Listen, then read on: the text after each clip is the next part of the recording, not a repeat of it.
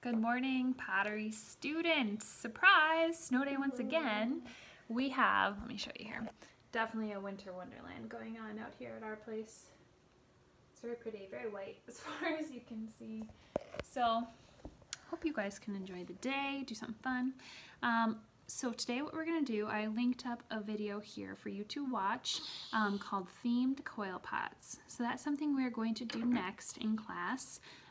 You know, as we wrap up our Mishima tiles and our pinch pots, we're going to move into this themed coil pot. These are really fun. I want you to be very imaginative and have fun with it. You need to think of a theme, something your coil pot is going to be or be based off of. You know, so like some of the examples you'll see in this video are like an owl or a camera or flowers, or sky's the limit, okay? So watch that video and then do some research, maybe find some different examples of some fun themed coil pots, and then come up with something your own. Something unique and original, not a copy of something you've already seen out there, but your own idea or your twist on an idea that you see.